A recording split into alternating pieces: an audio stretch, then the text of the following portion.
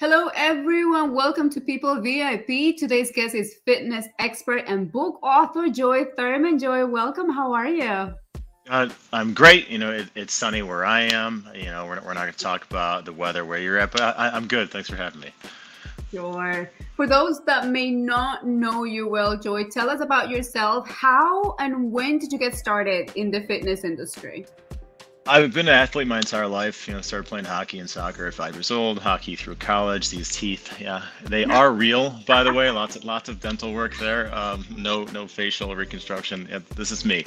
Yes, hockey through college, and I always just had a love for working out and fitness. After college, I decided not to go to law school and or play pro hockey and get beat up. So I decided to become a personal trainer, and then from there, got certified in nutrition and started just adding a bunch of initials behind my name and started training some celebrities in Chicago, local celebrities, and started training some movie stars when they were filming things there, and wrote my first book 6-7 years ago, and Today Show picked it up, and that was kind of the momentum swing there. And then Today Show, GMA, Kelly and Ryan, Harry Connick Jr., Sherry Shepard, Cameron Hall, my own Facebook Watch series, Beachbody deal, a bunch of different things. So yeah, this next book, it's pre-sale now, and yeah, so that's kind of how I got into it in my quick 30-second elevator pitch.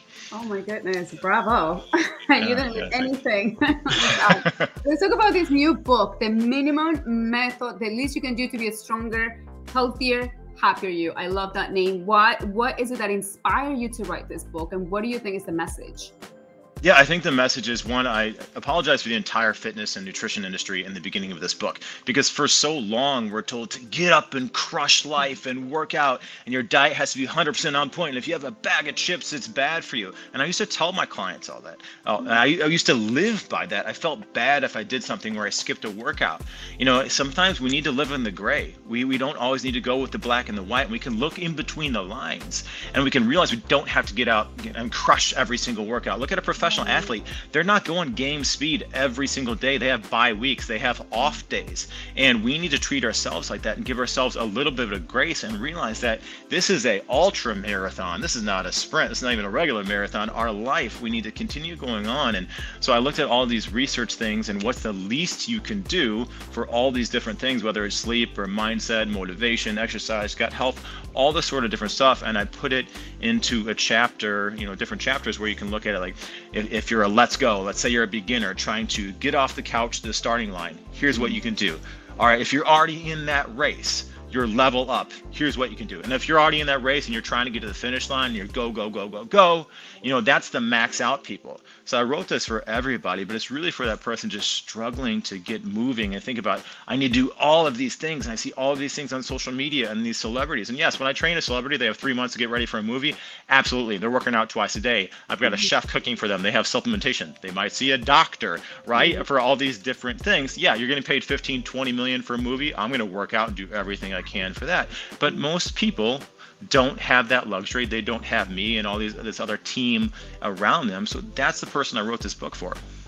Perfect. I definitely need to pick up a copy because I'm wondering how you find that balance, right? Between like the working out, trying to get better every single day. Let me ask you something. Imagine a client is like so discouraged during a training session. How do you keep that person motivated?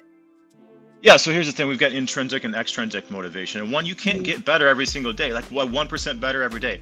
Well, the scale only goes up to 100%. You can't do 101%. So even that mentality right there is hard for us to attain because you can't consistently get better every single day. Some workouts are going to suck, right? That's not going to happen. So you're not going to crush it. So some days, maybe it's okay for you to realize like, okay, if you had a long day the night before, maybe the kid was up screaming, maybe you've got, in-laws you're taking care of, anything like that. If you had a stressful night, maybe the next day you realize, okay, I'm not going to kill it during this workout. It's enough for me to show up for myself right now. And instead of thinking I have to work out, think I get to work out right now. And changing that mindset is huge in just keeping you going there. So instead of thinking like, wow, I didn't lift as much as I could or run as far as I normally do, or I didn't, do the workout that I did in high school 20 years ago, it's okay. You're still in the game. It's all right. And sometimes we don't need to work out. We need to work in on ourselves.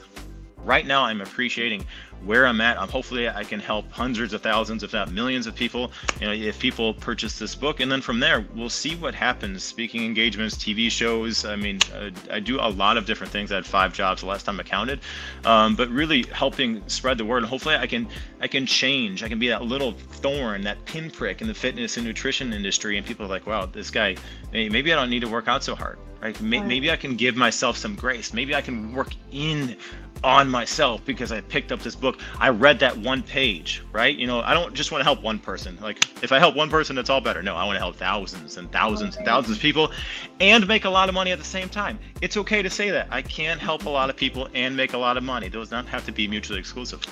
Right. You helped me today with your tips a lot. You have no idea. I'm sending you a virtual hug. Look at these arms. That hug is coming right around the camera. Thank you, Joey, so much for your time, and best of luck. Thank you. Thank you so much.